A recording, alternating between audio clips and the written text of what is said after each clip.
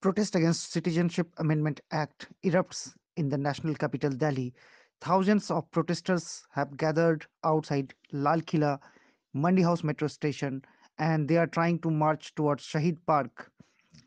They are protesting against the Citizenship Amendment Act, and the reports coming in that Swaraj India Abhiyan convener Yogendra Yadav has been arrested by the Delhi police, and there are many more people, other persons who have also been detained, and they have been taken to the police station. The other person who have been detained in this protest is Dharamvir Gandhi, ex-member of parliament from Patiala, Sandeep Dixit, former member of parliament Delhi, his wife as well, Colonel Jaiveer.